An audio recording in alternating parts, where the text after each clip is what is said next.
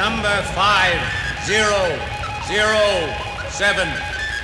Solar calendar date 1 May, year 1985. Good evening, citizens of Earth.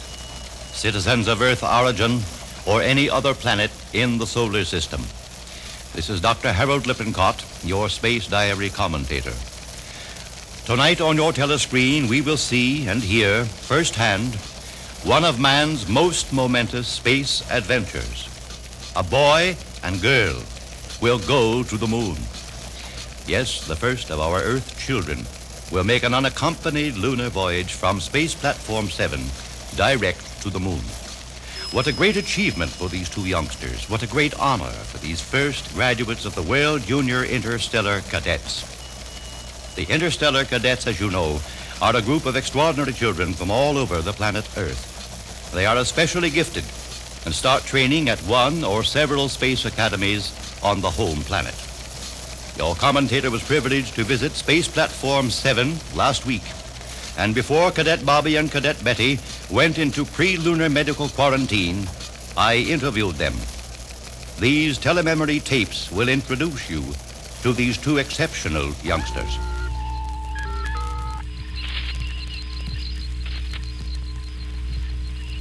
Bob, are you and Betty worried at all about your lunar adventure? Not really, Doctor. We've been thoroughly checked out on our space shuttlecraft, and of course, adults have made thousands of such trips. After all these years of training, I suppose it's really a great thrill. It certainly is. Bob, of course, studied 18 months longer than I. Bob, where have you trained? Well, I had calculus and logarithms in elementary school in Washington, USA. Then I spent 1 year in the Space Flight Center at Houston, USA. Another year in Moscow on advanced power and propulsion systems. 6 months in England at the Academy of Celestial Navigation, and then back to Houston for advanced computer technology. I had just about the same program, except for the fuels and propulsion. The girls just don't seem to take to the engineering courses. Well, you kids have spent 6 months here, 50,000 miles from Earth, on Space Station number 7. And now you are ready for the final 200,000-mile voyage to the moon. Good luck. Thank you, Doctor.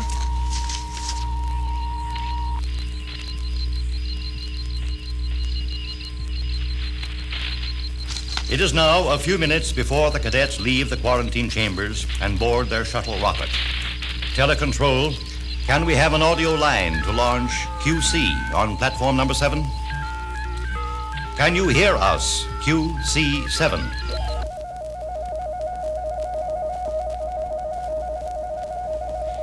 We have cleared you for transmission from quarantine chamber. Dr. Ivanovich, was it really necessary for us and our shuttle rocket to be isolated here for so long? Yes, Bobby. You see, this is the largest working space satellite platform in the system. And when it was built, the components that were rocketed from Earth were not decontaminated. That is why this section was constructed, to make certain that all people and material that stop here for transfer to the moon are completely free of microbes that could possibly destroy our lunar colonies and research centers. Just think, 50,000 miles above Earth, and a total trip of 250,000. Professor Lawrence, do you have any last-minute instructions? I see the boarding control light is go. Now just remember your sequence instructions. Follow the exact routine as we have for months in the shuttle rocket assimilator. And now, our best regards to all our friends at Lunar Central. God bless. Goodbye. And thanks to all of you.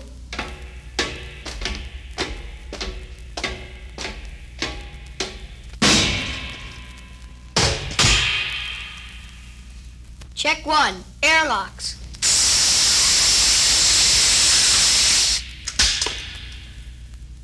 Check 2, systems master switch and computer activation.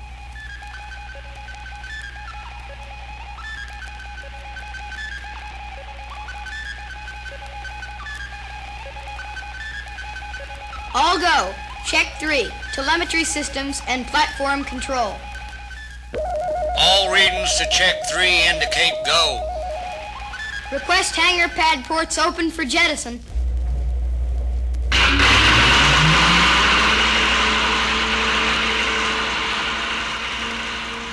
Ship is clear of platform. 200 meters. 600 meters. 1,500 meters. 3,000 meters. Shuttle requests clearance for rocket ignitions. Stabilize attitude 3 degrees. Attitude corrected. Hold. Fire!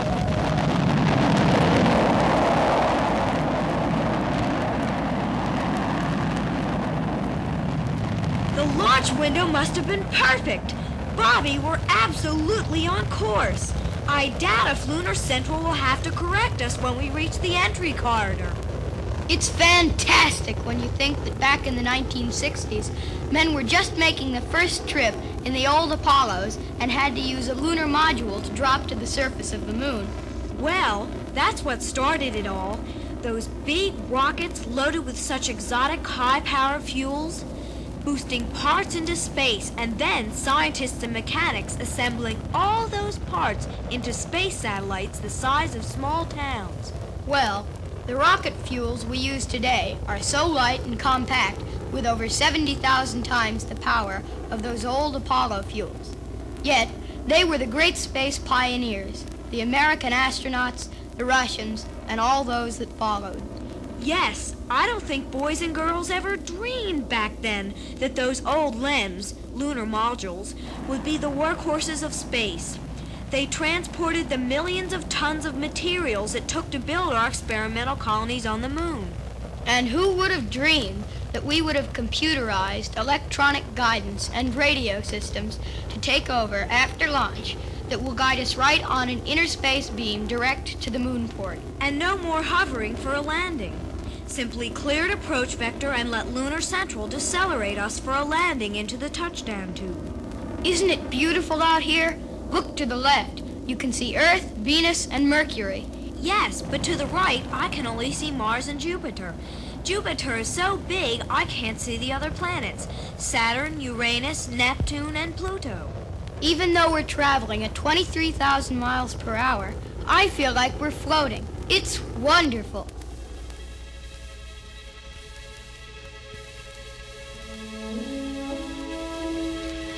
I think I'll take a nap.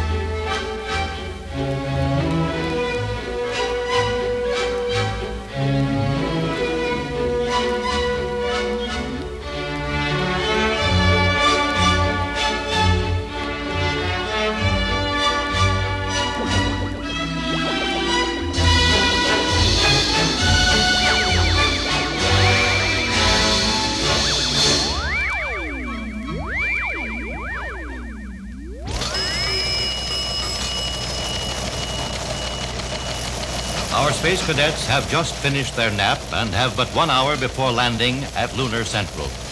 Let's switch over to the shuttle rocket.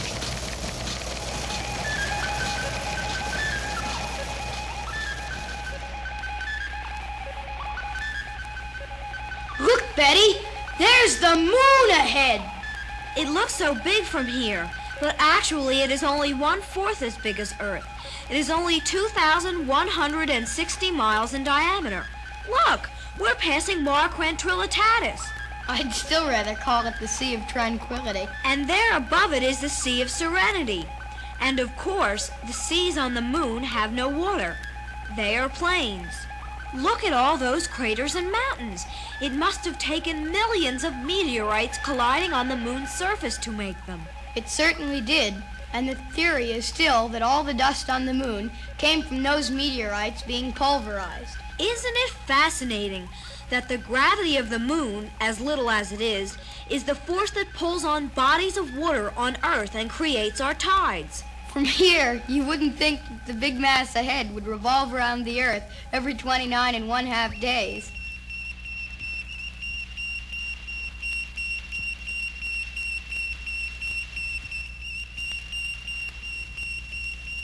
Computer shows approach vector.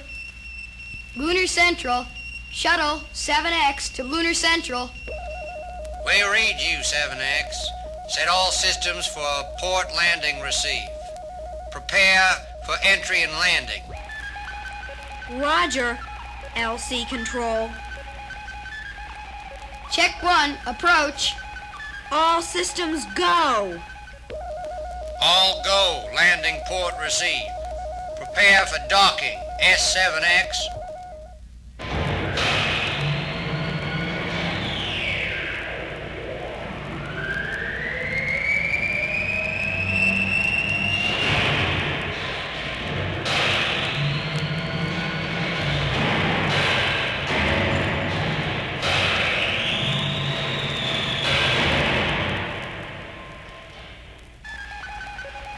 Request air integrity in reception chambers.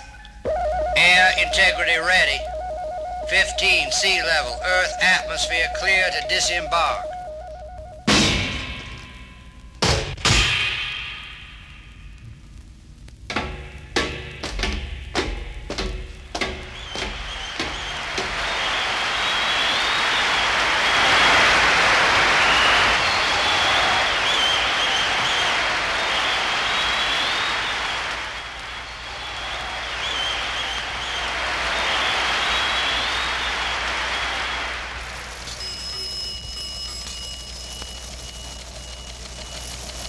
As you see, they have just left the hangar deck at Lunar Central and have cleared the airlocks into the colony.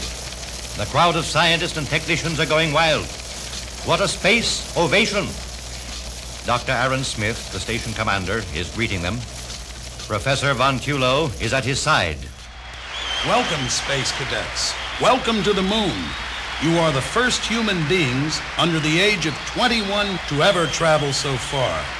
All people of the solar system congratulate you. Thank you.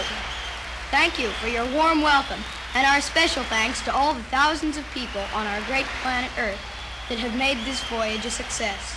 And now, in celebration of this great occasion, we have planned a lunar party. We hope all young people throughout the solar system will join us in celebration of this great day in outer space.